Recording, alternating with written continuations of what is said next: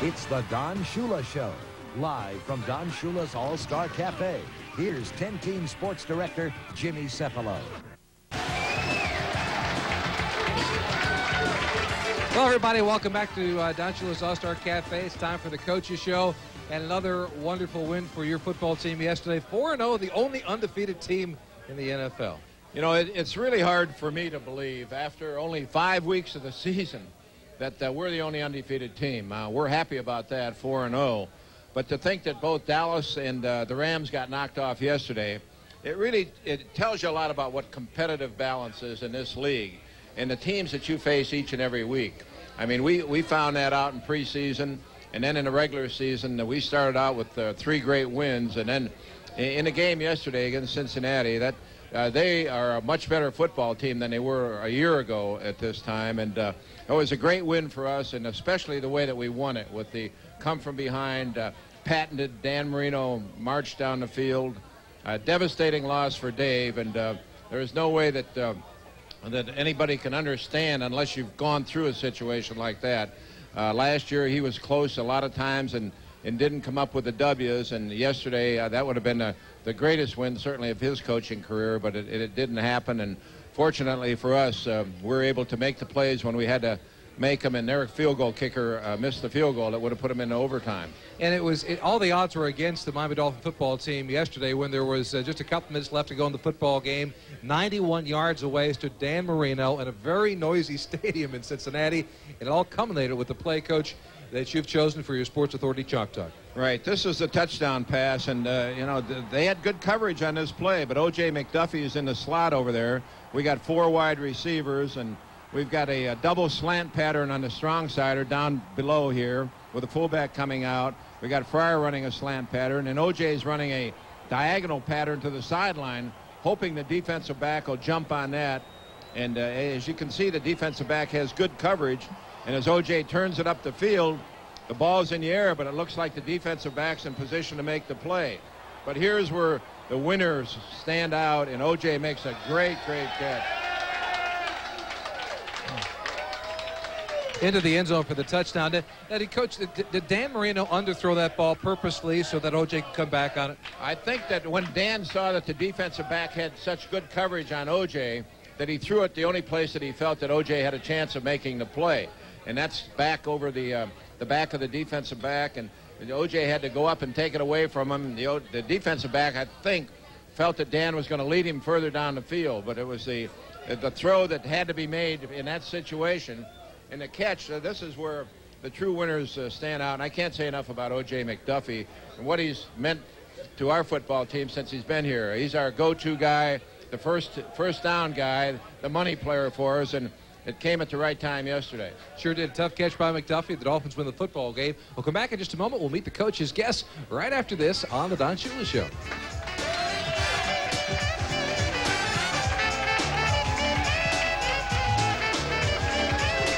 Well, Monday night's the place to be here at Don Shula's All-Star Cafe. Sure looks like it from those pictures. Coach, as you said before, big plays. That's what's win football games, and the 3 gentlemen you brought tonight made a lot of big plays for you, both on and off the field as well. Well, we got O.J. McDuffie to start with, and O.J., tell us what it was like when the drive started and the things that were going on there. I think that's what everybody's interested in. Well, I tell you, Dan has done such a great job of over the years of guiding us to a lot of strong comebacks like he's done many times. We had all the confidence in the world that he was going to be able to do it and that all the receivers would be up to the challenge as well. O.J., what was the call? Was it the face mask call on you on the first down early in the drive? Yeah, definitely. He had a good grip on my face mask. It looked like he tried to take my head off, Coach. But it looked like, it was a good call. The fans didn't like it very much, but it was definitely a good call. That was a 15-yarder that helped us get some pretty good field position. And by the way, we'll have that play a bit later on. And we're also joined by Gene Atkins, who is strong safety for this football team, who played very well yesterday, too. Gino, that Cincinnati offense was everything that we had thought it would be. The quarterback and the wide receivers are something special. It was that and more, Coach. We kind of underestimated these guys, but they came out with a great game plan. They had a lot of speed and a good quarterback. They just did some things to keep us off balance, and like I said, I take my hat off to them. And we have Mike Westhoff with us, our special teams coach. And Mike, the special teams were very special yesterday. It was one of those games where all of a sudden Pete was called upon to kick a lot of field goals, and consequently we had to kick off a number of times, and we've done a good job covering kicks, and we're able to keep them in the hole. We got to try to get the ball to this guy a little more, to OJ. He come into this game as one of the leading kickoff returners in the league, and teams are making it tough on us now and trying to kick away from it and everything else. So we're going to get him back into it and get everything in swing. I felt the last couple of weeks, the Monday night game and the game yesterday, that Pete's kickoffs have been much stronger, too, with better hang times. He did a good job. He hit the ball well. He hit it right to the spot where we asked him to, and he took advantage of what wind there was yesterday. He took full advantage of it and did a good job, and then we mixed some schemes up and did a good job covering. All right, it's a good football game yesterday in Cincinnati at Riverfront Stadium. Let's go right to the first half highlights. It began with the two coaches meeting at center field. Coach, it's got to be a special moment for you every time you play the Bengals. It really is. There's a lot of pride there. Last year was the first time it ever happened in professional sports, and very unique, and I was very excited about it. This year, there wasn't near as much publicity about it, but it was still very special. Here's Randall Hill getting open on a long pass early in the ball game, and Randall has been frustrated. He hadn't dressed for a couple of the ball games, but he's kept working hard in practice, and you can see that paid off. That set up a field goal, 21 yards, Coach Mike Westhoff. Yeah, Pete did an excellent job. So did the whole group, because there's a lot that goes into it with snap and hold and protection and all the things that people give you, and it was well executed. Bengals' first offensive play. Marco Coleman puts the pressure on Jeff Blake, and he goes down. It's right. We had on that first series, it looked like defensively we were going to make it a long afternoon for them. We were swarming and playing great defense, and they got untracked later on. Here's Dan. First and 15 to Gary Clark. Gary Clark had a fine day for us. Gary Clark and Eric Green all came through, Marino ends the drive, throws into a crowd. The ball is picked off, bounced off Gary Clark's arms. That's what you thought, Coach? Right, it did bounce off. Dan hit him. He was on the money with a throw, but Gary didn't have a chance to catch it and put it away, and it bounced up in the air, and the linebacker picked it up. So the frustration of our first drive getting down there and only 3 points, and then having another drive that ended up in an interception. Here's Eric Green. Eric Bieniemy. Harold Green, right. rather. That's Harold Green, exactly right. Correct. 14 yards, J.B. Brown goes with him. And the Bengals capitalize and get into the end zone. Bieniemy with a strong run here. He's been a good addition to their team. He was with San Diego last year, and they picked him up in the offseason. Been a big help to him. And here's where the Bengals capitalize, get into the end zone off the play fake. Pickens open for the touchdown. Gene Atkins, is that a play that fooled most everybody defensively? Well, it did. He did a good play fake. It drawed me up in the middle. I'm thinking run, and it really faked the whole defense out, but it was just a good execution on their part. The Dolphins come back. Marino to Terry Kirby. He breaks free and keeps going 46 yards downfield all the way to the Cincinnati 19-yard line. Dan had a lot of time on that play, and Terry was actually the secondary receiver on the play. We were looking for the deep ball to Fryer out there, but they had good coverage on it, and Terry came open and made a big play out of it. Here's Dan, and he let this go right down to the wire here. He automatic at the line of scrimmage, and it went down to that final second, and it was tense because I didn't think they were going to get the play off, but Dan got it off just as the clock wound down and made the great throw to Eric Green, who got in between their defenders for the touchdown. Coach Westhoff, Dwayne Dotson with a great hit here on the kickoff. We had a bunch of these. Just an excellent play by Dwayne Dotson and Sean Hill. Two guys that are young guys that have really come on and played well, and you can see the enthusiasm, and it's just the kind of thing we want to create, and hopefully it carries on. All right, the teams exchanged field goals. The Dolphins led at halftime by a score of 13-10. And this is a football game that seesawed back and forth. We'll come back. We'll take a look at the second half highlights. We'll hear from OJ, from Gene, and Coach Westhoff right after this on the Don Shula Show.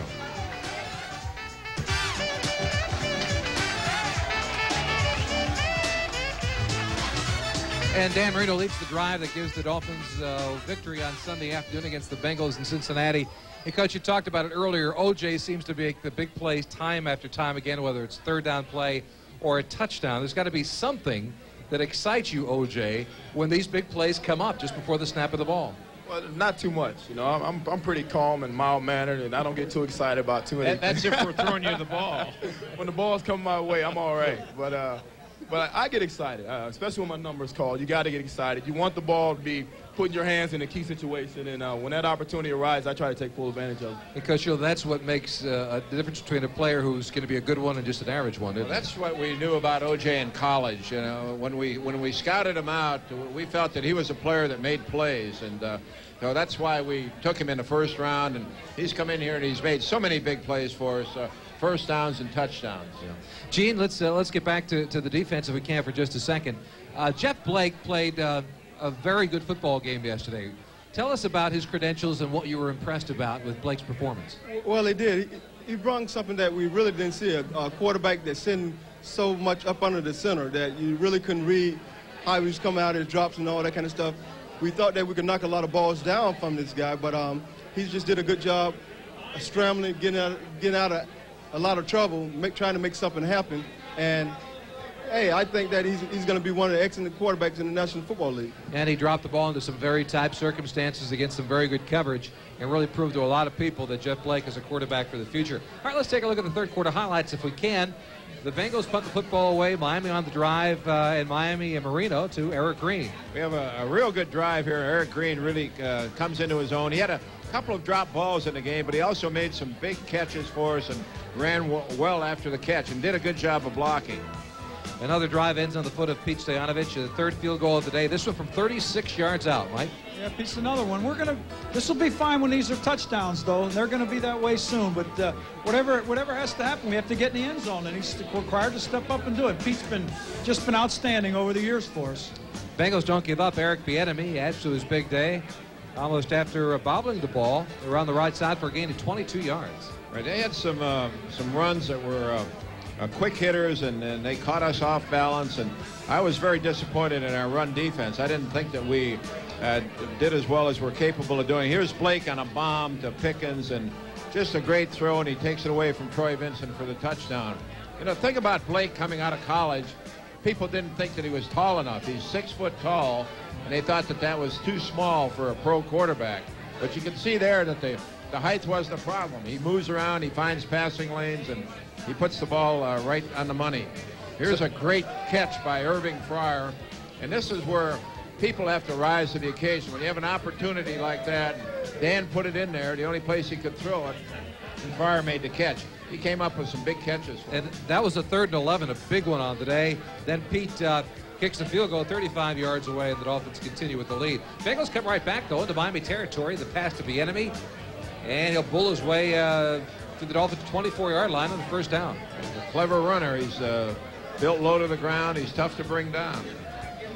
Blake and Pickens hook up one more time from 10 yards out, the quick slant. He gets into the end zone for the score. All right, that's Pickens' 3rd touchdown of the day, and so, you know, going into the ball game, we felt that defensively that we're definitely coming along, but here's the 2-point play that they decided to go for the 2-point play, and what Troy Vincent makes the play on Pickens there, and that was a big play for us at that time. 23-19 was the score. The Dolphins still had a chance. Marino begins the great comeback drive. Almost ends early, though, when he's nearly called for grounding in the end zone. Your opinion, Coach? Well, as he got out of the pocket, you're allowed to throw the ball down as long as you throw it at or near the line of scrimmage, and you're not going to get called for grounding. And Dan made a good throw as he got outside the pocket toward the line of scrimmage. So here's the play, O.J., where they called the 15-yard penalty.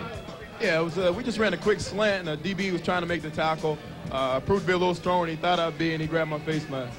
2 plays later, Dolphins get another first down. Marino goes to the sideline, hits Hill for 13 yards. Close play at the sidelines. David and the cameras believed that he was out of bounds. Yeah, I think David was really upset about that call after the ball game, and talking to him, it was probably the thing that bothered him more than anything else. He felt that he was clearly out of bounds on the play.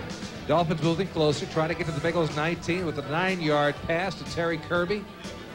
Again, Terry Kirby's always there when you need him, and Dan moved around, looked down the field, had plenty of time, and got the ball to Kirby. Here we go for the touchdown. The big play to O.J. in the corner. O.J., any doubt in your mind that you're going to be able to take it away from him?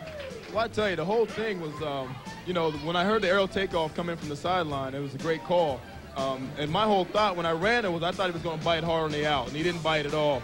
So it's just a matter of, first of all, not letting him catch and then making a play after that. Bengals come back with another drive to end the football game. Blake to Tony McGee. He doesn't get out of bounds to stop the clock, though. That's a big mistake. 8 seconds to go. When Blake completes this pass here, it puts him in field position. I think got a 43-yard field goal, Mike, is what they needed. This is a difficult kick. This was not an easy kick. We had good pressure from the outside right here, as you can see, but he pulled it and didn't make it. It's a good young kicker that's going to make his share over time, but he just didn't make that one, and we were the winners of the game. Doug Pelfrey misses, and the two Shulas meet at midfield. And this is really tough, because what do you say in a situation like that? Dave at one time thought that the game was under control, and we came back with that great drive, and then his kicker misses and keeps the game from going into overtime. So it was a great win for us, and we're happy to be 4-0, and I'm sure that Dave is going to survive the loss, and they're going to beat some people this year. In just the 30 seconds we've got left, let me ask you, what did you say to David when you first met him? Congratulations, it was a good football game. Well, I told him his team played hard, and that that he had to be proud of that. I said, I know how tough the loss is, and there's no way that you can console anybody when they go through an experience like that. All right, OJ, Gene, Coach Westhoff, thanks so much for being the coach's guest tonight. Thank you. Nice seeing you again. The best of luck the rest of the way against the Colts on Sunday afternoon. We'll come back. We'll wrap up the coach's thoughts for Monday evening right after this on the Don Shula Show.